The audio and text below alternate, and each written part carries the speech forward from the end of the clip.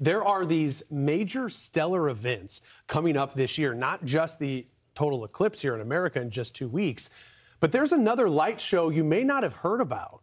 For the first time in 80 years, a star system located 3,000 light years from Earth will be visible to the human eye. Yeah, it's expected to happen at some point between now and September. It's being called a once-in-a-lifetime event, and it's known as a nova outburst. This is a conceptual animation from NASA of what we'll see, ultimately showing what appears to be a new star in the sky. And the last time this happened, well, it was back in 1946. Won't be visible again for at least another 80 years. Let's bring in astronomer and Stony Brook University professor Frederick Walter. Frederick, thanks for joining us. So what's exactly going on here with this nova outburst, and what can we maybe expect to see? Well, good morning. A nova outburst is basically a hydrogen bomb in space.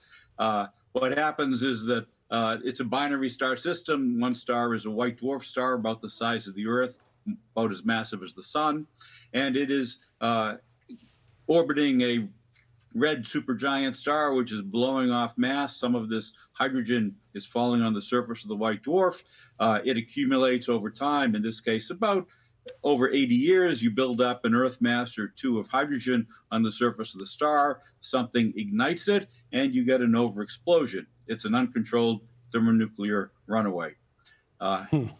That's a great way of understanding it. Yeah. Oh, my gosh. Frederick, I am so looking forward to this. So we're located in New York City, by the way. I'm curious, will this be visible when this occurs? Will this be visible across the world, or is it only going to be in particular locations on Earth?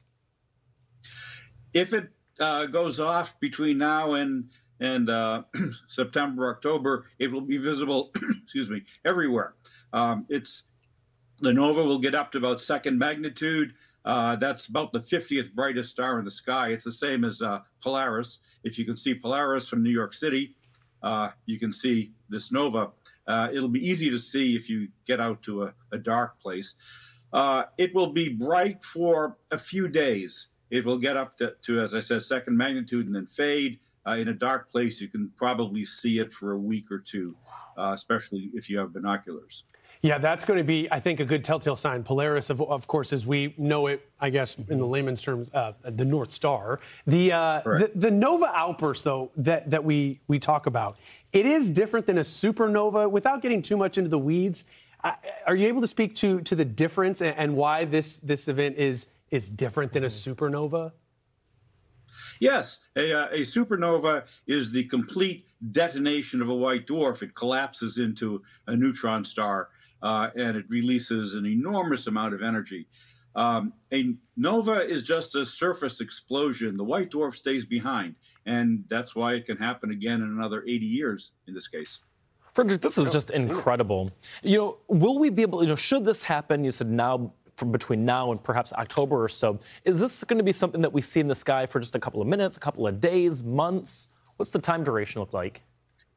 A few days. This is an example of what's called a recurrent nova. They tend to be very fast. They brighten up in a few hours, and then they decay down to invisibility over a period of a few weeks, let's say. It'll be visible to the naked eye for a few days to a week. And from what I've understood, it could happen now. It might not happen until August. I mean, we just have a timeline that we're following here. It's fascinating, and we appreciate you joining us on Weather Command to discuss. Astronomer and Stony Brook University professor Frederick Walter, thank you for the insight and the perspective here. Thank you.